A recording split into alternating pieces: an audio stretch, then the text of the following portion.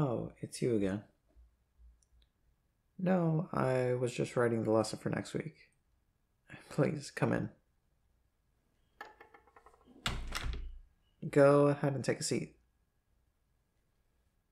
How could I help you today? So you got lost in the last lesson. Alright, let's go ahead and see if maybe we can help clarify for you then. Do you have your notes from earlier today? Yeah, go ahead and take them out for me. Around where do you think you understood it? Let's go ahead and use that as our starting points. So what do you think a derivative is?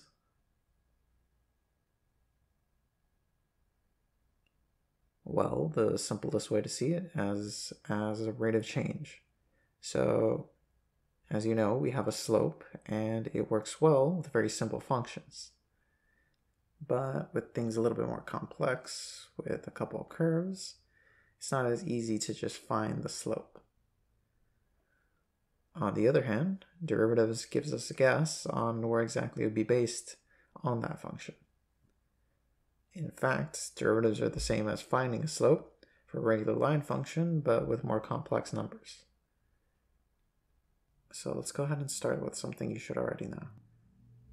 Here. What do you think the slope is?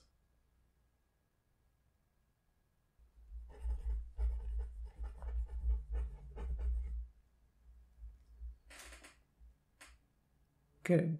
See, that was pretty simple. Now let's try something. So if I give you this function,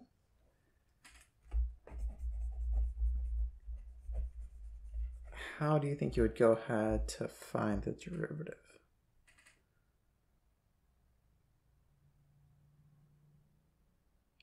Are you stuck? All right, what do you think if I drew it out for you? Could you find it then? Well, let's go ahead and try.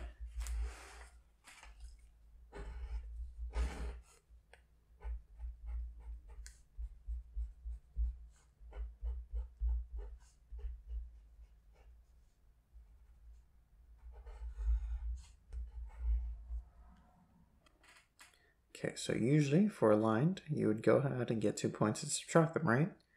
And then that would go ahead and give you the direction. Yeah, so that's the reason because of that, is because the slope is constant. But here, as you can see, this curve makes it not so consistent. And we're going to need to go ahead and do something different. So as it goes through the line, the slope might change direction from point to point. Sorry, did I lose you there? Alright, this point might be easier if I showed you. So from here to here, how far do you think it goes up? Alright, good. Now if we're to do it from here to here, yeah, 4. And what if we went ahead and did it from here to here? Alright, that'd be 9. Now, if I were to show you this and told you that this was a pattern, what do you think the pattern would look like?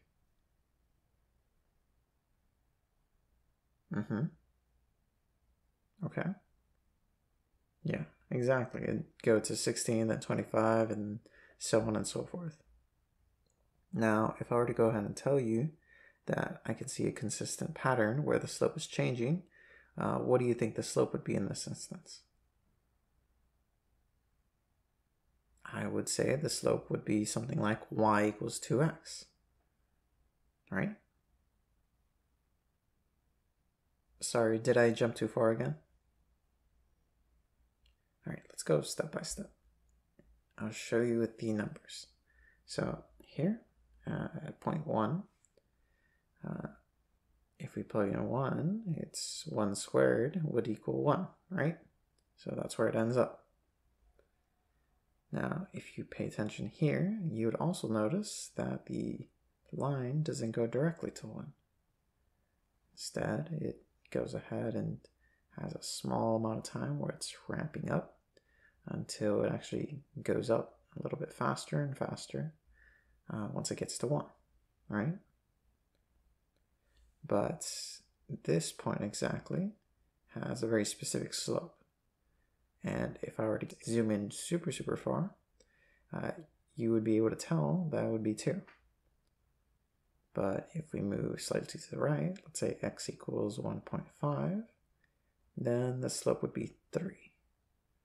But if we move back, let's say to 0.5, then it would equal 1.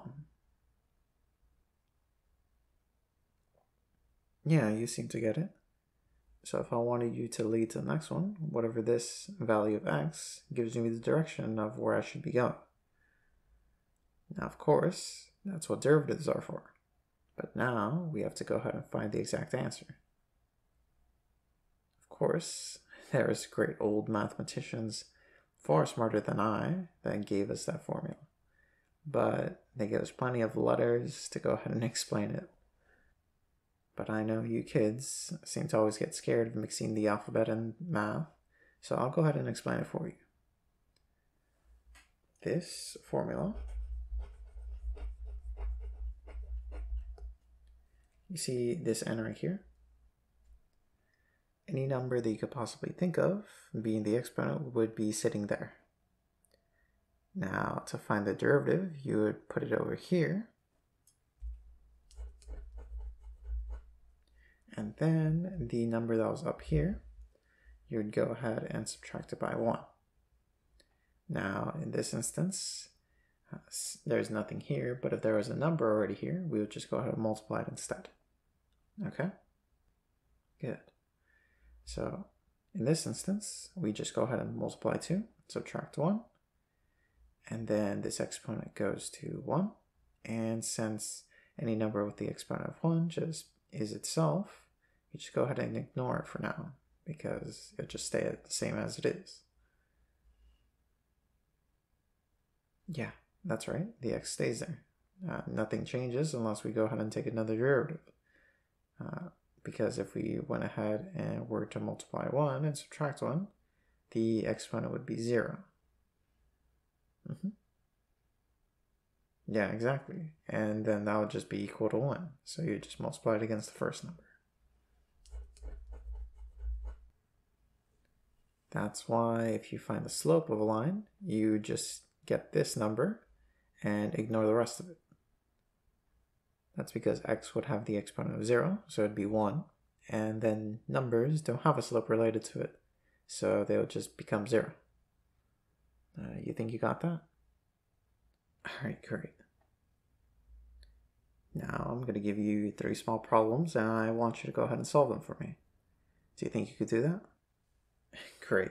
I'm sure you'll be able to understand it for the next lesson. So here.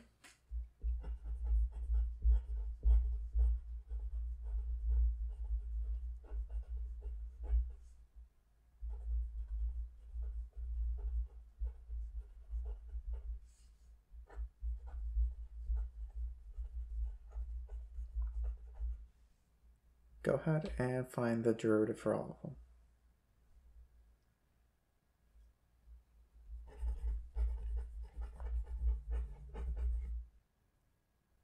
All right, that's good. All right, let's go ahead and go to the next one.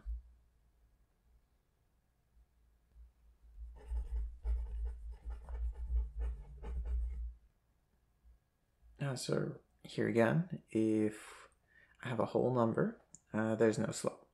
So for example, if I said a y equals 3, and I told you to find the slope, yeah, that's right, it'd be a completely horizontal line. And there's no slope to that, so the slope would just be set to 0. So with that information, what do you think the solution for this would be again?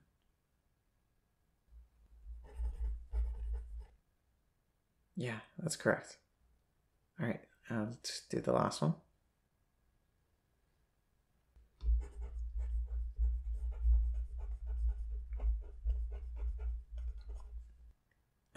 Beautiful. Don't be so bashful. You're doing great. Be proud.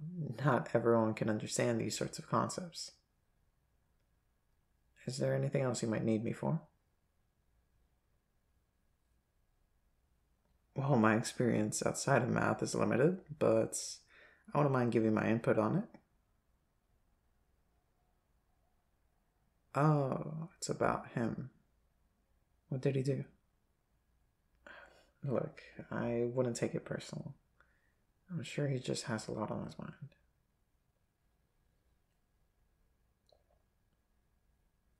Well, I intend to know all my students, and this isn't a big town, so I've actually gotten to talk to him and his family quite often. It seems like you guys probably got off on the wrong foot. I know. What if you found out about him yourself? Here, go to this store. I'm sure it'll all be sorted out once you go. Just trust me. Oh, if you need help with any of your studies, you're welcome to come back whenever. Yeah, alright. Goodbye.